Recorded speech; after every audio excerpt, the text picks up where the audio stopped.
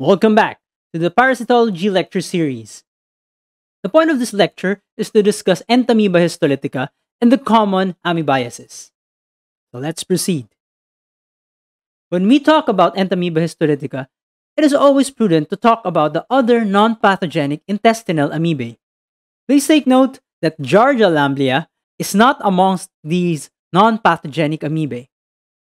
Humans, and perhaps non-human primates, are the only natural hosts of Entamoeba histolytica. So if there are outbreaks or environmental contamination present, it can be usually traced to human settlements. Entamoeba histolytica is a protozoan found worldwide, and it is the primary cause of amoebiasis. The highest prevalence of amoebiasis are in developing countries where barriers between human feces and food and water supplies are inadequate.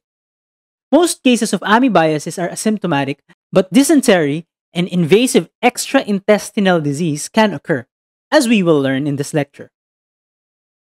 The life cycle of Entamoeba histolytica is quite straightforward. It follows your typical circular life cycle, which starts with the ingestion of the cyst form in a fecal-oral or oro-anal transmission. In rare cases, it can also be due to direct inoculation of the organism. You should also take note that fecal-oral transmission can also occur in the setting of anal sexual practices or direct rectal inoculation, usually through colonic irrigation devices. Why is the cystic form the infective stage rather than the trophozoite form? Cysts are viable in the environment for weeks to months and can be found in fecally contaminated soil, fertilizer, or water, or on contaminated hands of food handlers. Trophozoites, on the other hand, are rapidly destroyed once outside the body. If ingested, it would not survive the exposure to the gastric environment of the stomach. Upon ingestion of the cyst, excistation then occurs in the terminal ileum or the colon, resulting in trophozoites, which is the invasive form. Trophozoites can penetrate and invade the colonic mucosal barrier, leading to tissue destruction, secretory bloody diarrhea, and colitis resembling inflammatory bowel disease. What's problematic with Entamoeba histolytica is that its trophozoites can spread hematogenously via the portal circulation to the liver or even to more distant organs such as the lungs or even the brain. Both trophozoites and cysts are passed out in usually diarrheic stools. Trophozoites again die in the environment, but the cysts would persist, ready to infect another host. In discussing Entamoeba histolytica, it is also important for us to familiarize ourselves with the common terminologies associated with the organism and the disease. Amoebic colitis refers to the most common manifestation of invasive amoebiasis, and it pertains to infection and invasion of the colon. Amoebic liver abscess refers to the most common manifestation of extraintestinal invasive amoebiasis. Amoebic dysentery refers to the type of diarrhea produced by Entamoeba histolytica, which is usually bloody diarrhea. Luminal amoebiasis is the type of amoebiasis wherein the Entamoeba histolytica organism is not able to go inside and invade other tissues, thus remaining in the intestinal lumen and not being too problematic. As we said earlier, luminal amoebiasis is usually asymptomatic, while the invasive form of intestinal amoebiasis, which is called your intestinal colitis, manifests with dysentery.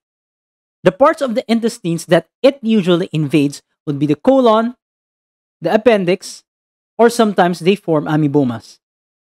Invasive extraintestinal amoebiasis usually manifests as liver abscesses, sometimes amoebic peritonitis, pleuropulmonary abscesses, and in even rarer cases, can actually extend to other organs such as the skin or even the genital region. The type of dysentery associated with Entamoeba histolytica is called your mucosanguinous diarrhea. Mucosanguinous stools usually account for 90% of invasive intestinal manifestations. The pathophysiology of Entamoeba histolytica and its disease entity will be explained in the next few slides. We should take note first that amoebiasis as a disease may be caused by ingestion of only a small number of cysts. And the exact mechanism of how encysts and excysts are actually poorly understood. The first barrier preventing mucosal injury is the intestinal mucous blanket. Trophozoites in actinic cultures are known to secrete a variety of molecules, some of which have been identified as proteases. Irritation by the organism stimulates goblet cells to release mucus, and this explains the glandular hyperplasia usually associated with Entamoeba histolytica infections. Overproduction of mucin leads to mucoid dysentery seen in invasive amoebiasis. Eventually, when mucin gets depleted, the first line of defense is actually taken care of. And this leads to the ability of the trophozoites to adhere to the naked colonic epithelial cells. This adherence is mediated by the galactose N-acetylgalactosamine specific lectin, or your GAL-GALNAC specific lectin. Please take note of this throughout the lecture. It has been shown that mucosal immunoglobulin A response against this specific lectin results in fewer recurrent infections. So therefore, IgA is very important in resisting amoebiasis attacks. But the counter-argument of Entamoeba histolytica against mucosal IgA and the membrane attack complex is its possession of a CD5/protectin-like molecule which protects it from the membrane attack complex. If you recall immunology, CD5 glycoprotein is also known as the membrane attack complex inhibitory protein. The membrane inhibitor of reactive lysis, or your protectin, is a protein that humans usually secrete to protect itself from other membrane attack complexes. But in this case, Entamoeba histolytica uses a similar molecule to protect itself against human membrane attack complexes. Both lytic and apoptotic pathways have also been described, and these are usually facilitated by another factor called your amoeba pores. Amoeba pores are responsible for forming pores in eukaryotic lipid bilayers. Please take note of amoeba pores as well. This picture here shows a more advanced stage of invasion wherein numerous trophozoites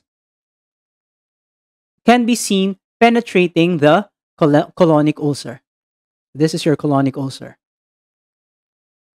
Entamoeba histolytica cysteine proteases, or EHCPs, are very, very important in the pathophysiology of the disease. It plays a role in the invasion and immune system alteration occurring during amoebiasis. During invasion, the extracellular matrix is destroyed, the colonic epithelium detaches, and ulcers are generated. The EHCPs, together with other proteases such as metalloproteases and hemoglobinase, which is a specific protease designed to ingest red blood cells, these are the ones responsible for eating through the intestinal mucosa. Metalloproteases degrade collagen type 1 and type 3 of the extracellular matrix. Cysteine proteases are also responsible for inactivating C3A and C5A, and also cleaves mucosal IgA and immunoglobulin G, or IgG. These immune system altering capabilities enable Entamoeba histolytica to be successful in its pathogenesis. Here is a picture showing your trophozoite here. I will highlight the trophozoite there. And its protruding pseudopodium. So it moves via a pseudopodium, or a false feet, and locomotion is actually part of the invasion process. The pseudopodium anchors to fibronectins and the extracellular matrix substrates, and it pulls the parasite forward, and then extracellular matrix degradation occurs via the proteases, cysteine proteases, as well as metalloproteases and hemoglobinases. The next step in the pathogenesis is the inflammatory reaction. Upon invasion, inflammatory mediators are released by the body, including C5a, interleukin 1b, interleukin 8, cyclooxygenase 2, which increases neutrophil counts and increases the mobility of macrophages towards the site of infection. These inflammatory reactions, of course, increases tissue damage, which eventually leads to more Entamoeba histolytica being able to penetrate through the damaged tissues. For some unknown reason, Entamoeba histolytica is resistant to the oxidative burst associated with neutrophils and macrophages. And in fact, macrophages need high populations per amoeba, from 200 macrophages to 1 amoeba, or even 3,000 to 1, in order to kill just one Entamoeba histolytica organism. And also, the cysteine proteases and the amoeba pores of Entamoeba histolytica are also capable of killing the responding macrophages. So there is an actual fight going on from, let's say, a single Entamoeba histolytica being attacked by multiple neutrophils and macrophages, and in the end, the Entamoeba histolytica can win. While inflammation produces C5a, we remember that C5a is deactivated by cysteine proteases, and we've discussed this from the previous slide. And this prevents the host from establishing a good enough defense. Corticosteroid therapy and other immunosuppressive situations are known to worsen clinical outcomes, possibly because of its blunting effect on the innate immune response. But while Entamoeba histolytica is known to be invasive, the muscularis interna, while positive for trophozoites, is usually not damaged. And that is why a characteristic lesion of amoebiasis is your flask-shaped ulcer. This is your flask-shaped ulcer. This is the mouth of the flask. Once interglandular epithelium falls, cells below offer poor resistance to invasion, but spread is only limited by the muscularis interna. However, it can still spread hematogenously due to the presence of capillaries within the submucosa. This study highlights the importance of specific Entamoeba histolytica models, namely HGL2 for Entamoeba histolytica without proper gal-gal-NAC lectin signaling. Okay, so this is gal-gal-NAC negative. G3 for amoeba pore expression. RBV for Entamoeba histolytica lacking both amoeba pores and gal-gal-NAC, while RB8 refers to Entamoeba histolytica lacking amoeba pore as well as cysteine protease. And if you take a look at these four histological slides, even if you remove the gal-NAC, the amoeba pore, or both amoeba pore and gal-NAC, you'd be able to see multiple trophozoites there present in the submucosa. So they are still able to penetrate through the submucosa even without a functional amoeba pore, gal-NAC, or both. However, once they removed the cysteine proteases, the trophozoites remained on the surface. And this highlights the role of cysteine proteases, particularly cysteine protease A5, in the invasive capacity of Entamoeba histolytica. So cysteine proteases are the key in the invasiveness of Entamoeba histolytica. And that's the whole point of this lecture. I hope you learned something. Thanks for watching. Like and subscribe. Like and subscribe. Like and subscribe. If you learned something, feel free to share this video. And don't stop learning.